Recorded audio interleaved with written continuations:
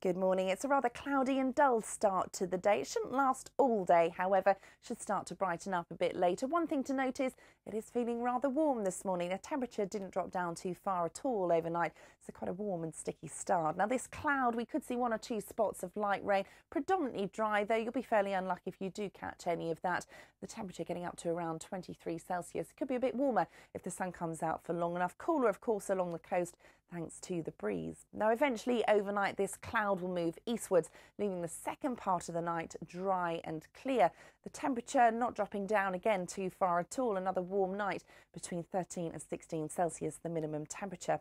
A fine dry day tomorrow, plenty of sunshine. The temperature really starting to rise as we head through to the end of the week as we drag in some humid air from the south. Could see one or two thunderstorms by the time we get to the weekend.